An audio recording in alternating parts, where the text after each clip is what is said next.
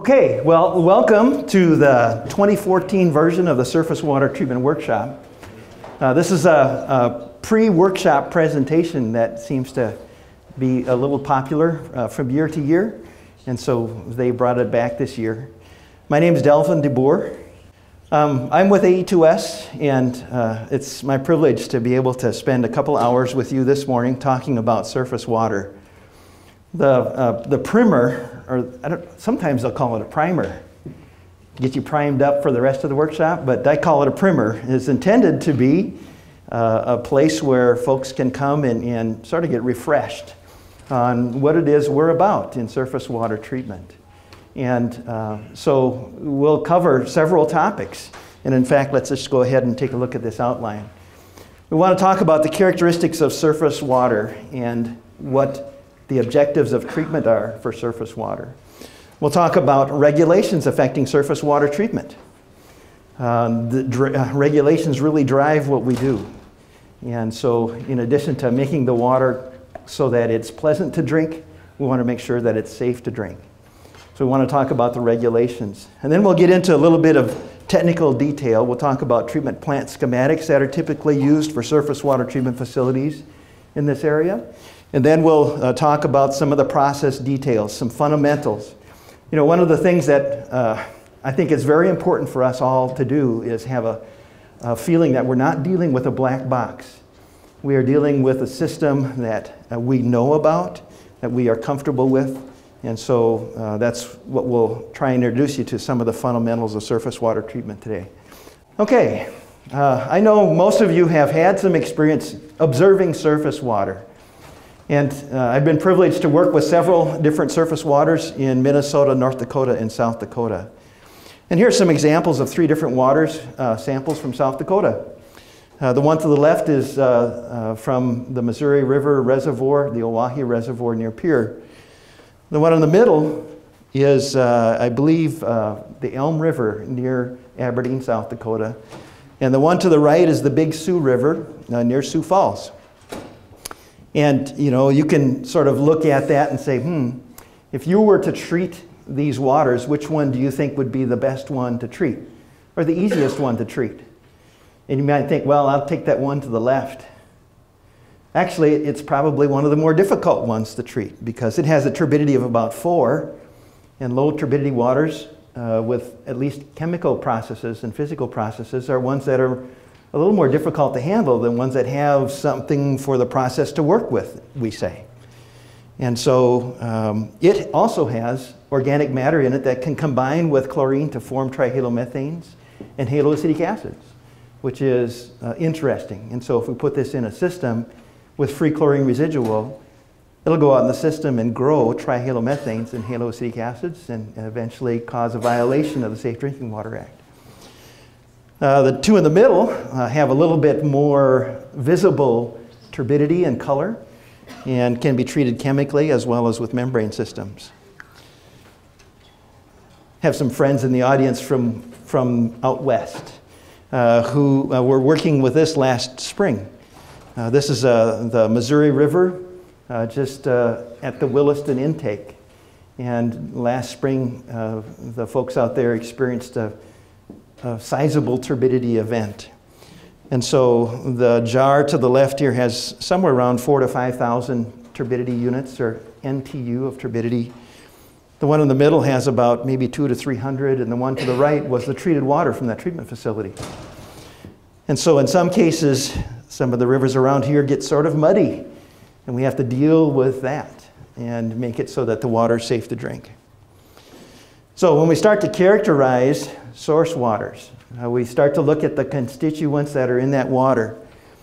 Some of those constituents might be suspended solids, like clay and algae, bacteria, other types of organisms that need to be removed, otherwise they would make us sick. There might be organic matter as distinguished from organisms. That organic matter, in many cases, is naturally occurring organic matter that results from degradation of organic substances out in the watershed.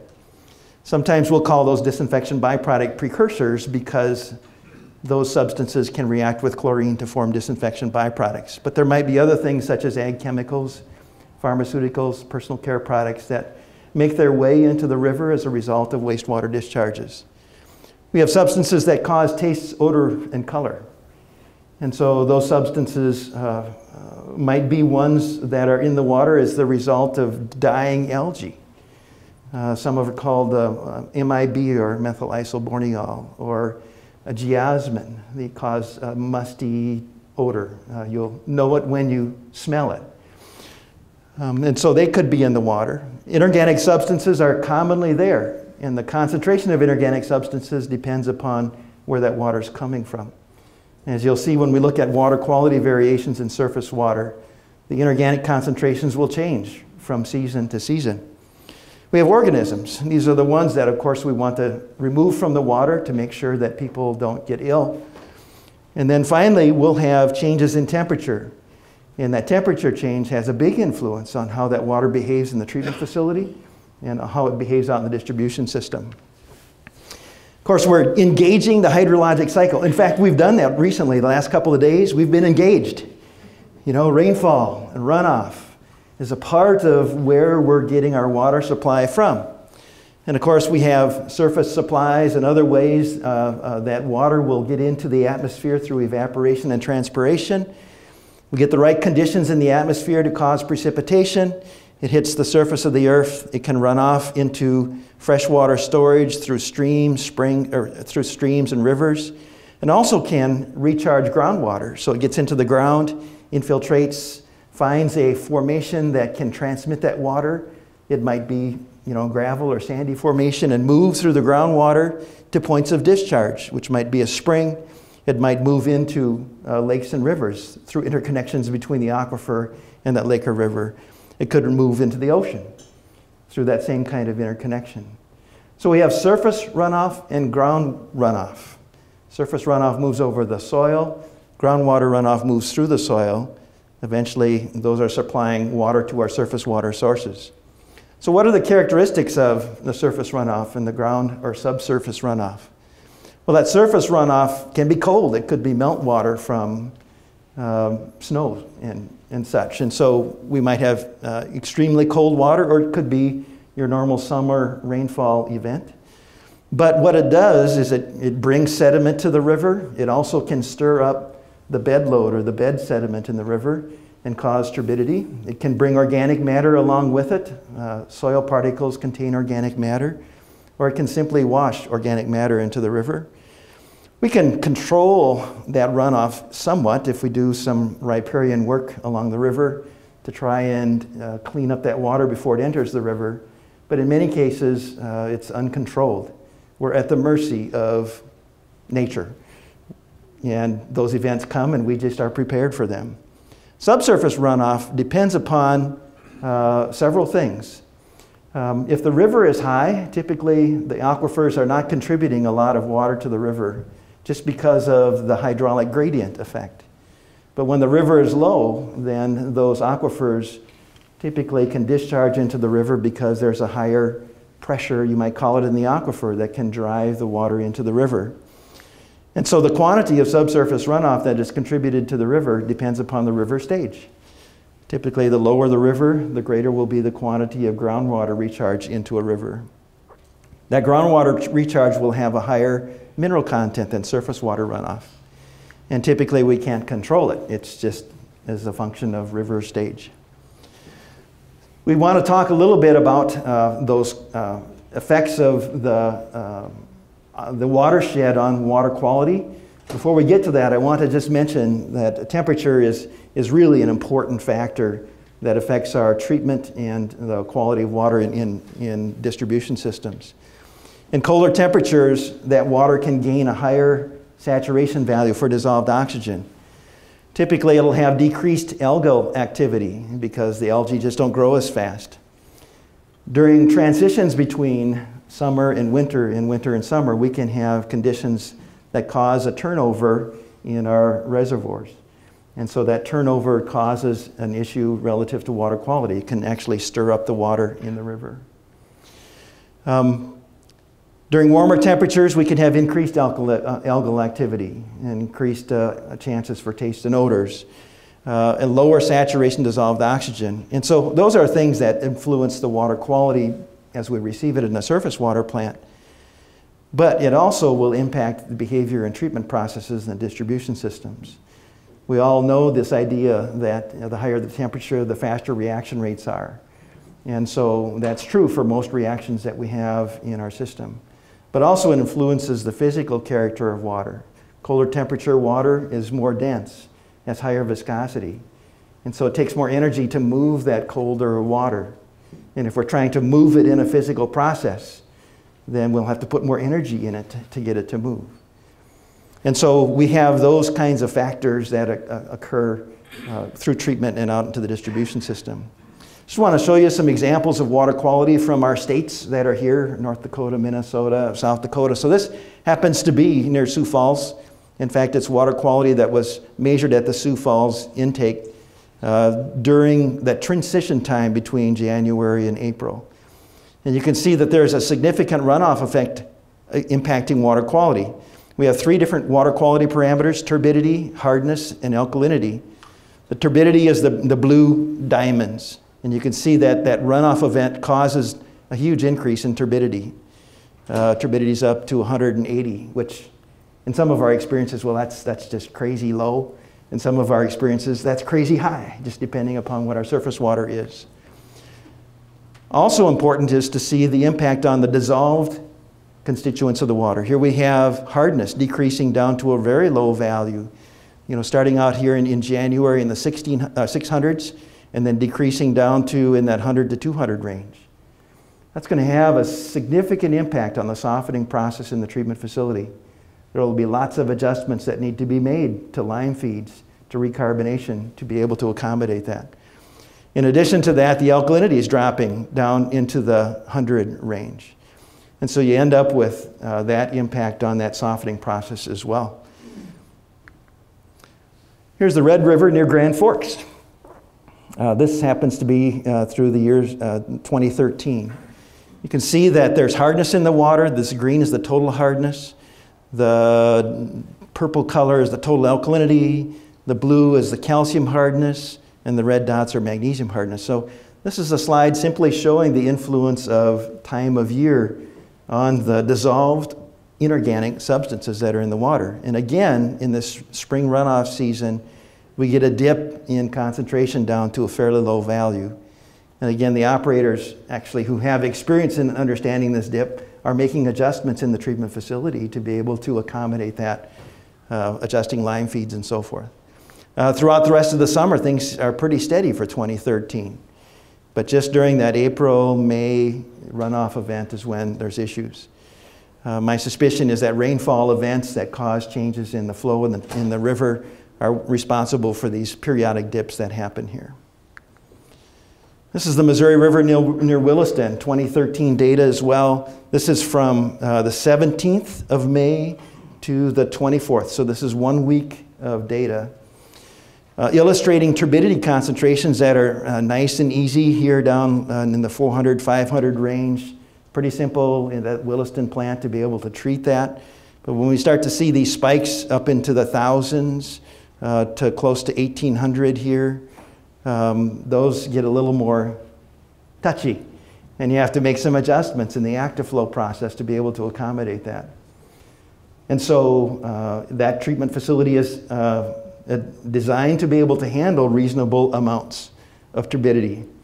When they get unreasonable is when you start to go, like in the 4,000 or 5,000, you start to go, we have to make some serious adjustments here. So the illustration here is that within 1 day's time, the turbidity goes from 400 to 1,200 or 1,800 and then back down.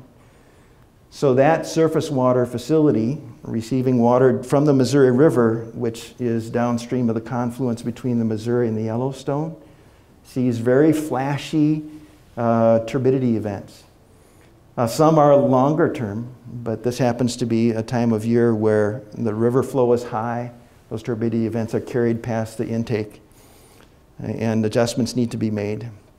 And one final one, we have to get St. Cloud or Minnesota in the mix. They have an intake that's in a stretch of the river that has a dam upstream and downstream, if I remember correctly. And so they have sort of a reservoir there. Turbidity concentrations are pretty low. This is several years of data, about 4.5 years of data. The blue dots here are turbidity, and you can see that there are certain times of the year, spring runoff, where turbidity events occur. But that's overshadowed by the color that's in the water. The green dots are color measurements, and the color units are over here. You can see colors very, well, it corresponds with high levels of turbidity and is associated with runoff events and so forth.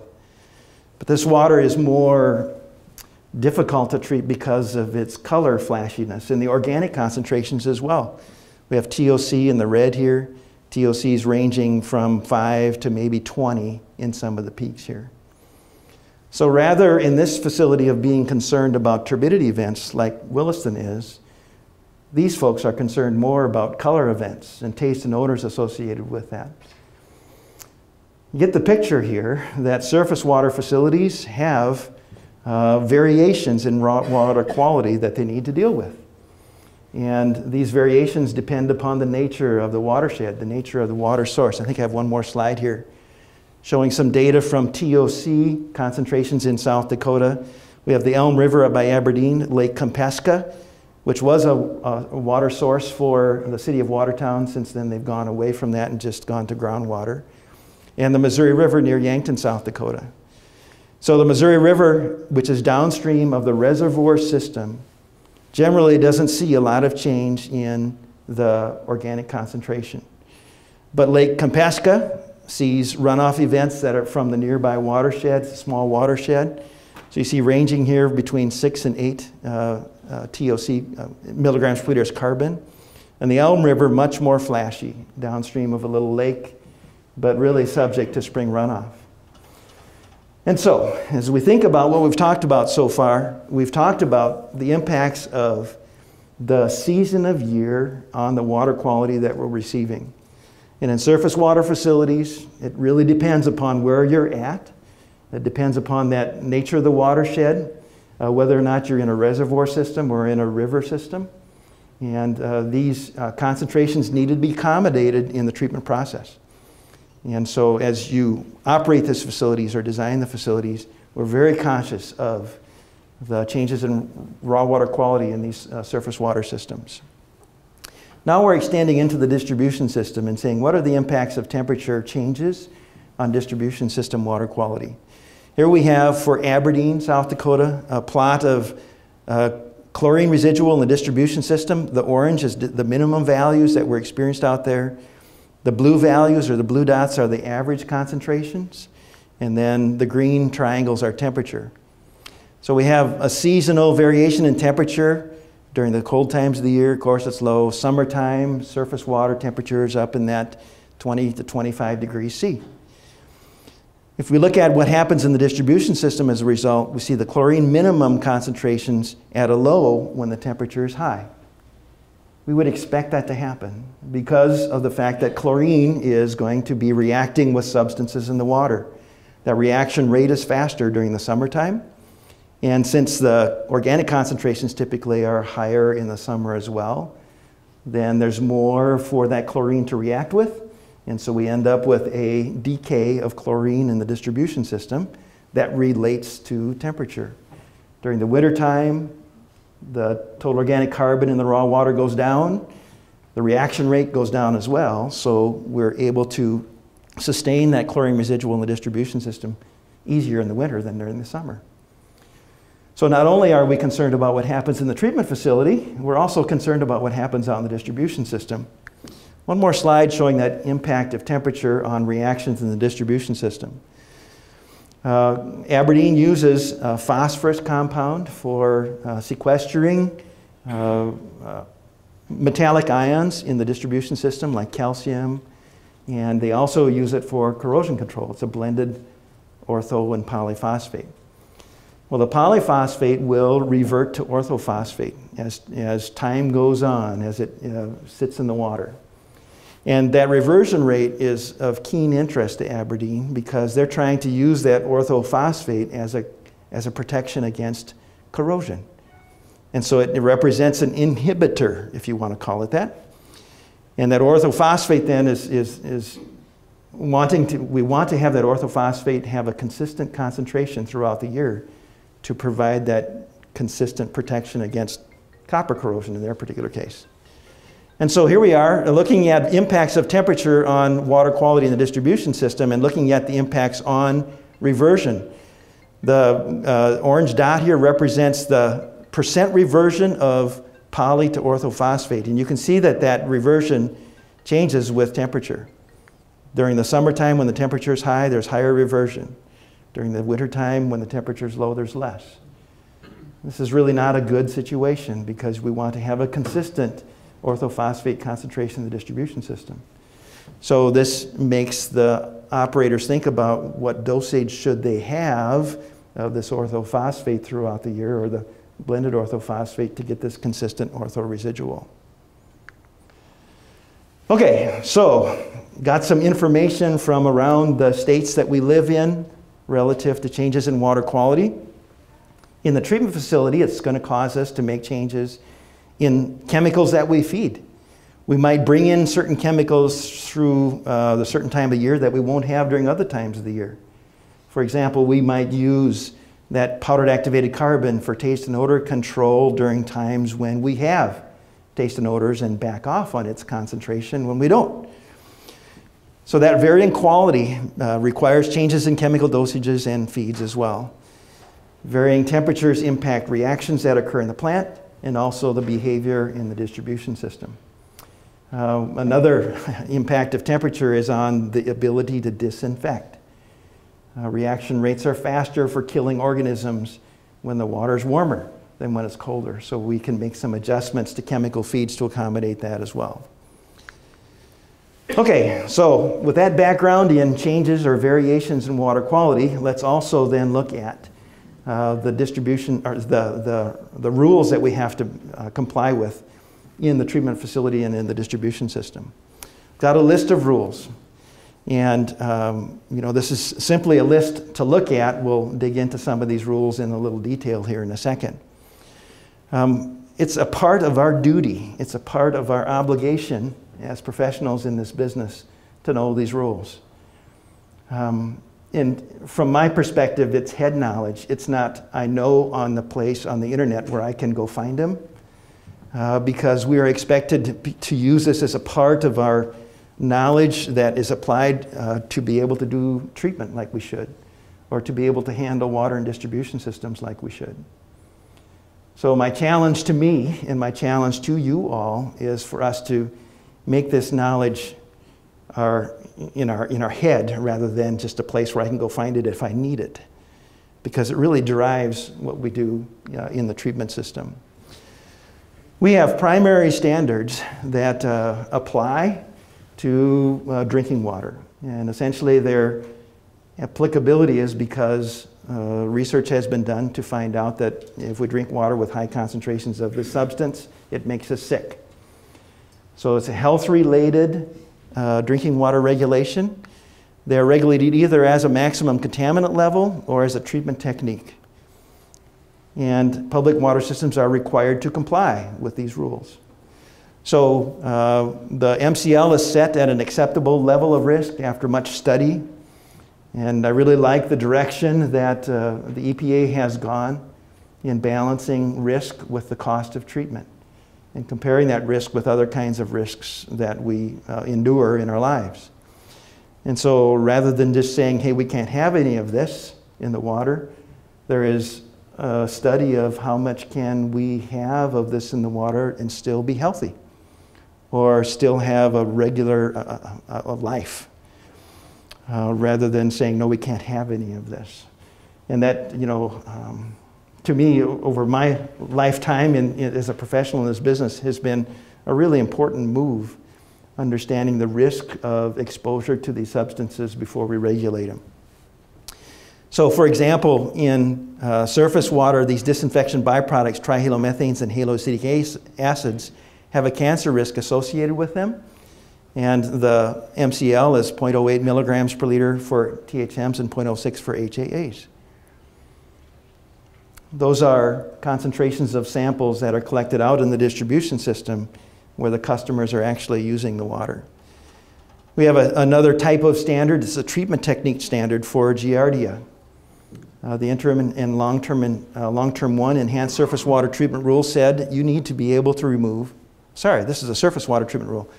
Surface water treatment rule said you need to be able to have the capability to remove or inactivate 99.9% of the Giardia that are in the water. That's 3 log or 3 orders of magnitude. So we typically say this is 3 log removal capability that we need to establish in our surface water system. So these are examples of these rules. There's a long list of these that include inorganic substances, organic substances, organisms, just substances that have been found to cause us to be sick in surface water and groundwater in some cases. We also have secondary standards that we want to meet. These secondary standards impact the aesthetic quality of water. Public water systems are not required to meet this standard. They can choose whether or not they want to meet this standard, such as for taste and odor issues, color issues, corrosivity, total dissolved solids, iron and manganese. There are suggested levels or concentrations of these in the secondary list of standards that EPA suggests that you meet. And the public water supply governing body says we're going to or we're not going to. Okay, so what we want to do is just look at some of the rules and understand the influence of surface water quality or surface water treatment on compliance with these rules. So the first one we want to look at is the total coliform rule. And we've been in the business for a while understanding that the coliform organism is an indicator of potential or historic contamination, perhaps from a human source.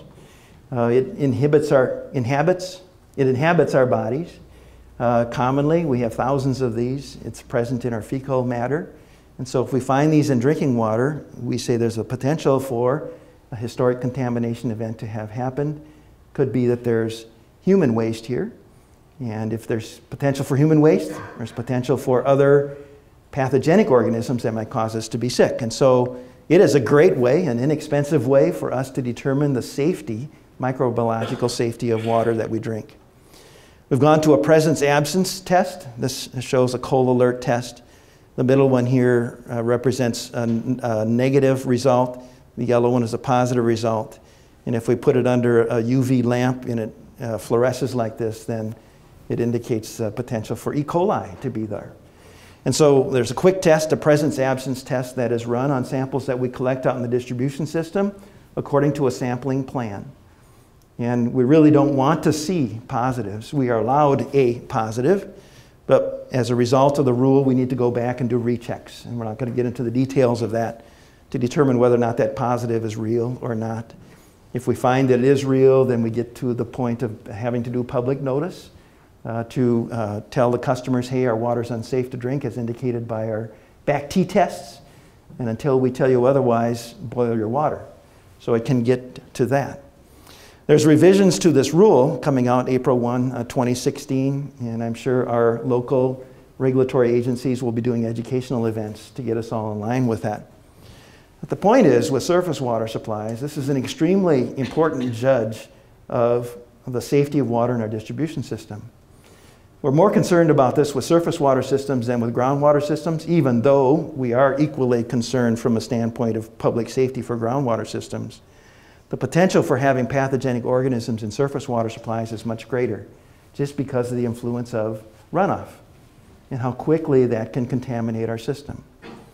You know, and some of us are old enough to live through Milwaukee and live through other significant events that have caused us to pay attention to surface water treatment. And as a result of that, we understand how acute these reactions are and how quickly populations can be affected. And this is the way that the industry has chosen to ensure the safety of drinking water quality. Another rule that is important, it came out in the 90s, and actually right about the time when I was a younger person getting involved with how do we adjust water quality to make sure lead and copper don't leach from consumers' plumbing. It's the lead and copper rule. And the idea here is that aggressive waters or corrosive waters can interact with the plumbing devices in our homes and cause them to corrode. Copper pipe or lead and copper in brass those things can be attacked by an aggressive water. And as that water sits in the pipe overnight, it can leach this or dissolve or corrode this lead and copper into the water. And if we take that first draw sample in the morning, what are we drinking? We're drinking perhaps high concentrations of lead and copper. And so the intent of this rule was trying to try and minimize that. And as a result, sample plans had to be developed, targeting the more susceptible houses in the distribution system, perhaps those that had lead service lines or copper plumbing that had been soldered with tin lead solder. And those sample plans were followed then in collecting first draw samples at homeowners' residences.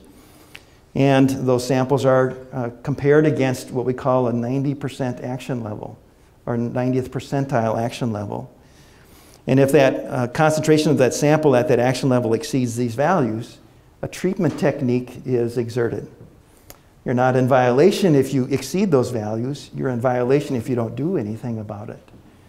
And so you are encouraged then by the rule to do lead and copper corrosion control or treatment. And that typically involved either raising the pH of the water or adding an inhibitor to the water to inhibit lead and copper corrosion. Let's move on to the drinking water, the disinfection byproduct rules for drinking water. The stage 1 DBPR had an MRDL and an MCL associated with it. Love these acronyms. The maximum residual disinfectant level is for disinfectants that we use in the treatment facility. And samples are collected for compliance with this rule at the same sample sites where we collect bag teas. Concentrations of chlorine, if you're using free chlorine, would be free chlorine. If you're using chloramines, would be total chlorine. Those are measured at the same time those samples are collected and averaged. And the monthly average is incorporated into quarterly, a calculation of a running annual average, actually. And the average of those concentrations cannot exceed these values. Sometimes there's this misperception that we can't leave the plant with a concentration greater than 4. And the answer is you can leave the plant with a concentration greater than 4. You just can't have the averages of those samples that are collected in the distribution system. The running annual average of those averages be greater than 4. Chlorine dioxide is sometimes used as a disinfectant, so we see an MRDL for that as well. And then, like I've mentioned before, we have MCLs for disinfection byproducts. The top two are disinfection byproducts where free chlorine residuals in water react with organic matter to form THMs and HAAs. The bottom two typically are disinfection byproducts resulting from the use of other disinfectants. Ozone has the capability of reacting with bromide to form bromate. And so if your raw water has high concentrations of bromate, you might exceed this value. There are modifications that can be made to the ozonation process or adjustments that can be made to the environment under which ozonation occurs to inhibit formation of bromate, such as the use of ammonia or depressing the pH. So we can do some control on this, but it's one of the concerns that we have if we use ozone. Chloride is a decomposition product of chlorine dioxide. It will decompose to chloride. And so we have an MCL for chloride as well. And that typically limits the concentration of chlorine dioxide that we can use. Typically, we'll see somewhere between 70 and 80% of the chlorine dioxide dose appear as chloride in the system. So you can see that chlorine dioxide dose might be limited to maybe 1.2 to 1.3 milligrams per liter, unless you destroy the chloride residual, which you can do using ferric compounds and so forth. Okay, another part of the DBP rule is the precursor removal requirement. The organic matter that's in water can react with the chlorine to form disinfection byproducts. And so in the wisdom of this rule, the authors said, hey, if you have the capability to remove that organic matter, you should. And systems such as conventional coagulation systems and softening systems can be optimized to remove organic matter. And that's what this table is about. The table says if your source water quality or alkalinity is in these ranges and your TOC is in these ranges, you figure out where you are in terms of range and find out what your percent removal requirement is. in your conventional coagulation system or your softening system. Softening systems typically have to deal with the right-hand column here. So, for example, if we're in the Missouri River, our alkalinity is typically greater than 120 milligrams per liter calcium carbonate. Our TOC may range between 2 and 4, or between 4 and 8, depending upon what year we're in. So let's say we're less than 4, we would be at 15% TOC removal for that particular month. The TOC removal is judged based upon paired samples of raw and treated water.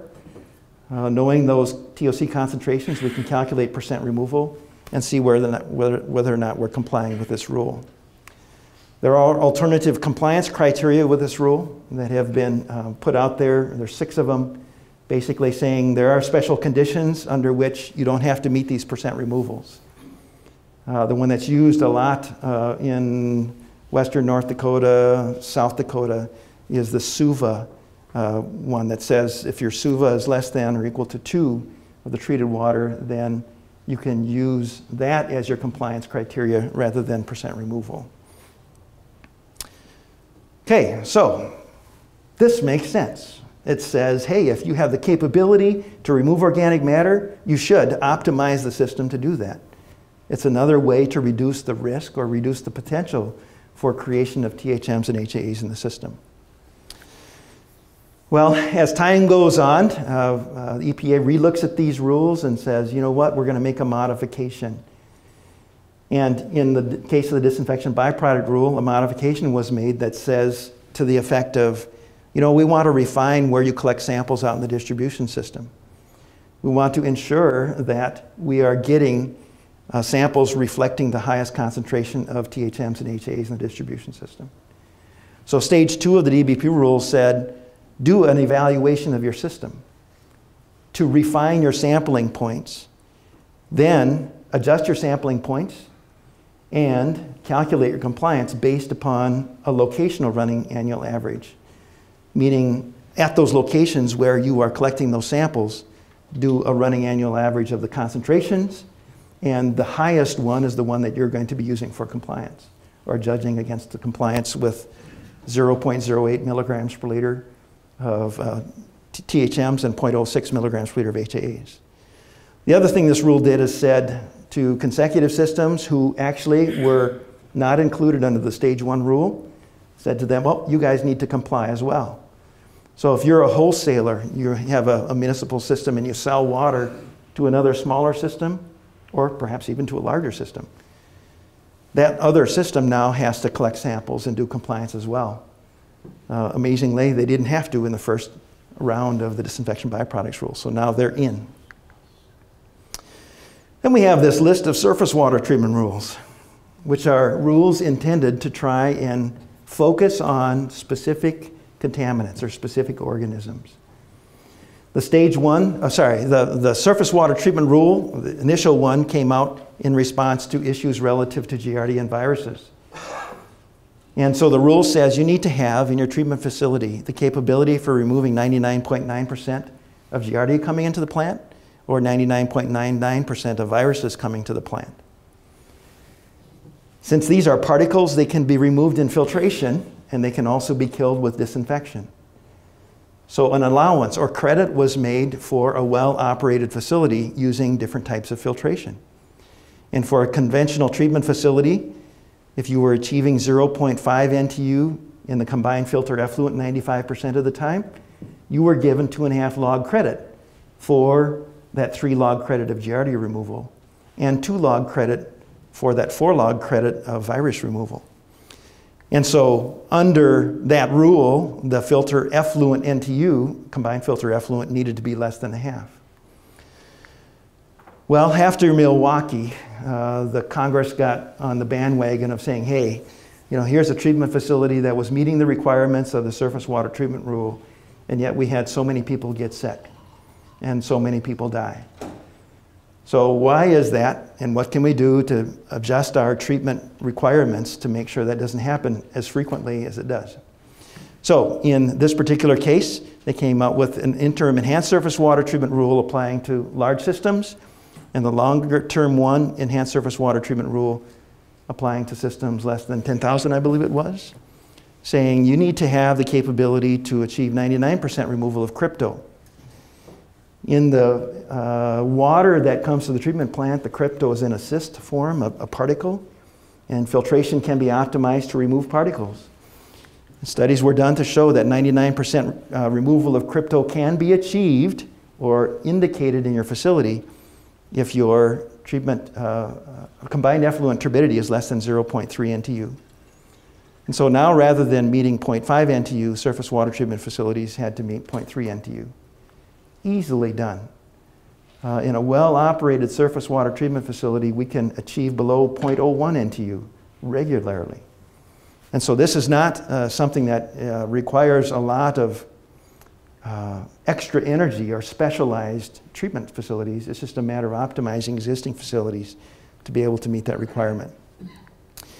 The next version of the interim enhanced surface, or the enhanced surface water treatment rule is for LT2. When the interim enhanced surface water treatment rule and LT1 were in place, we didn't have, and actually it was the research to understand what would actually cause a crypto to not live. That was not done. We didn't have good evaluation tools to determine whether or not the crypto are dead or they're inactivated.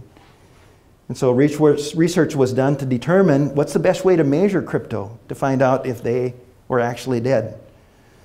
And over a period of time to figure it out, this is the way we can evaluate inactivation of crypto. Once we can do that evaluation, now we can understand what treatment does to them. And so while that work was done, we were working under the requirements of the interim enhanced and long-term 1. Long-term 2 came through, and now we have tools that we can use to kill crypto that we can understand, such as using ozone or chlorine dioxide or UV. Or perhaps we can optimize some of the other processes in our facility that now become a part of our toolbox for crypto inactivation or crypto removal in addition to filtration. So once that was known and developed into a regulation, now we have the capability to go out and measure crypto in our source water and judge the extent of additional disinfection or removal that we need to have in order to make sure that our water is safe to drink. So as a part of LT2 systems, surface water systems need to go out and do source water analysis to find out what level of crypto was in their raw water. They call that a bin classification. And once that bin classification was known, then the required effort for additional disinfection was known, and additional tools can be brought in to do that. This was so cool. You know, I lived through this. You know, some of you other ones in here have gray hair like me and have been through the whole idea of following that part of our life when they were trying to figure out how do you measure crypto. Going to conferences and hear people talk about their research efforts, saying, we got this tool that we can use. And can we standardize this tool? And over a period of years, coming to that level of standardization on the analytical technique. The same thing is true with many of the things that require Safe Drinking Water Act regulation. Back in the 70s, when disinfection byproducts control was started, is when we started dealing with chromatography and being able to analyze for trihalomethanes down to a gnat's eyeball. And so as that technology was developed, then the research was done to determine the cause and effect of that contaminant on health, and then that progressed to drinking water regulation. Folks, this is just so cool to help us understand how our environment can affect us and see this technology enable us to do that. And you might think as a water treatment professional, well, they're doing it to us again with this other regulation. An alternate way to think about this is, all right, we are understanding the cause and effect of contaminants in our water, and we get to treat the water to make it more healthy. It's an opportunity for us. And it's just, that's why it's such a pleasure to work in this field, is that it's one of those things where we can understand this cause and effect health, and then basically make it so that as a society we're healthier as a result of better water. Filter backwash rule was actually a result of a better understanding of, hey, if we use this filter to remove crypto and we backwash the filter and bring that backwash water into the plant without adequate treatment, Aren't we creating a slug of crypto onto that filtration system with potential negative effects? And so that's the question that this rule answered. It says, hey, if you're trying to recycle your backwash water, recycle it back to the head of the plant where that water will receive all of the treatment, chemical treatment, coagulation, flocculation, sedimentation, so forth, that the other water will receive to optimize the removal of those cryptosporidium particles before they hit the filter and minimize the potential for a slug of that stuff going through the filter. So that's basically what this rule said. And surface water treatment facilities that recycle their backwash water basically have to document that they're doing that properly. So as a result of all of this discussion, understanding the water quality, understanding some of the regulations we need to meet, what are some of the objectives that we have typically in surface water treatment facilities? Well, we want to remove turbidity. We want to do taste and odor control. Perhaps if we have high hardness in this surface water source, we want to do hardness removal. We had that lead and copper rule, so we need to do corrosion control. And of course, we want to make sure that we disinfect the water and do it safely so we don't create something that's toxic for our users. So we have disinfection byproduct control. And basically, all of these removals enable us to be in compliance with the Safe Drinking Water Act rule. So what are some technologies that we use to do this? Well, in a conventional treatment plant, we would have a capability of removing turbidity and organic matter through rapid mix, flocculation, sedimentation, filtration. In a subsequent presentation, we'll look at systems that enable us to do this. Okay, so we can set this system up to do organics removal, a little bit of taste and odor removal, and turbidity removal. Enhanced settling enables us to compact the size of our treatment facility by improving the settling rate of particles that we create or flock that we create. And so we might do sand ballasted settling, or we might do plate settlers or tube settlers. We can do softening. We've got this surface water that has high concentrations of hardness sometimes of the year. So we can remove that hardness, but in doing this also help remove turbidity from water. We can get some taste and odor and color removal from this if some of that organic matter is removed in the softening process. We can use membrane systems to do turbidity removal as well. Ultra and microfilters do this. That was focusing on turbidity. I also mentioned some of the other removals that could occur. These are some of the systems that we'll use for taste, odor, and color removal and organics removal. So oxidation, using chemical oxidants to alter the nature of that organic matter so that either the taste and odor character is destroyed or perhaps we can make it more coagulatable. Follow that with coagulation using different types of coagulants. We've got, in this case, the traditional ones of aluminum sulfate, ferric chloride. There are variations of other chemicals, polyaluminum chlorides, aluminum chlorohydrates, that vendors have manufactured to enable us to do that as well. We can absorb organic matter, taste and odor causing substances on organic carbon. We might do this in a granular nature, similar to regular granular filter media, or we can use powdered carbon and feed it like a chemical slurry and get the interaction to occur to remove it as well by absorption of that organic matter on the surface of that activated carbon. How about for hardness removal? We've already talked about softening. The traditional softening process is lime soda ash softening to precipitate hardness particles, and membrane systems can be configured as well and are becoming more popular for both surface and groundwater facilities, including nanofiltration and reverse osmosis. How about corrosion control? Well, I had mentioned the two most common adjustments we'll make to water quality is for pH adjustment and for putting in an inhibitor. For pH adjustment, if we're doing a softening system, we can do that with recarbonation. In some systems that aren't extensively treated, we might be able to, and in fact this would be more for groundwater than surface water, we might be able to aerate it to raise the pH, releasing the carbon dioxide that depress the pH.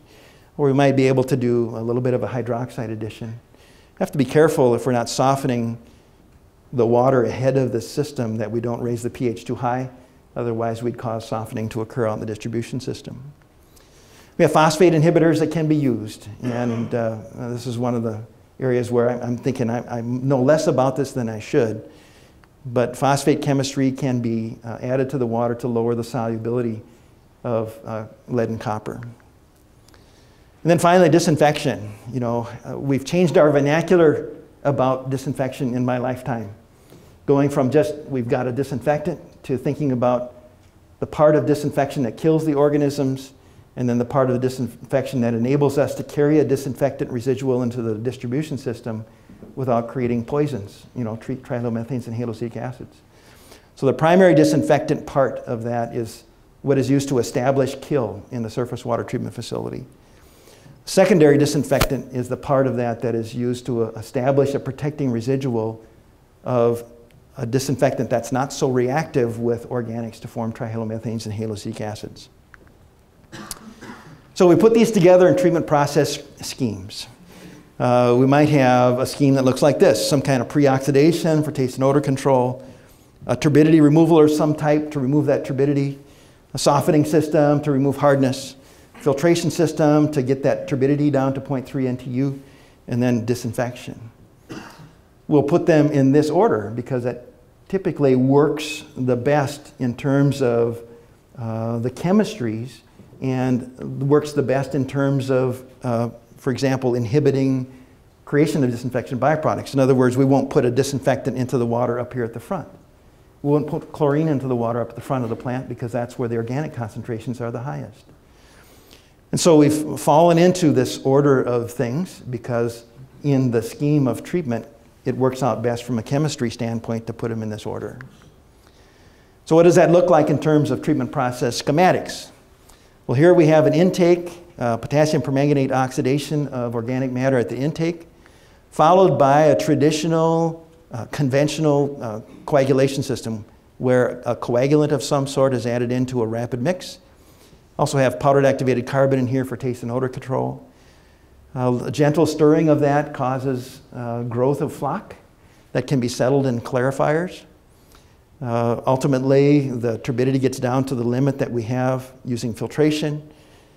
And then chlorine's added to the water. Disinfection time is obtained in the clear well.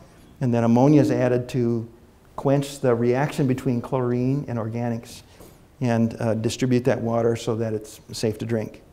So in this process, we are meeting the requirements of the coliform rule by having this inhibitory concentration of our disinfectant in the distribution system and also having killed the organisms.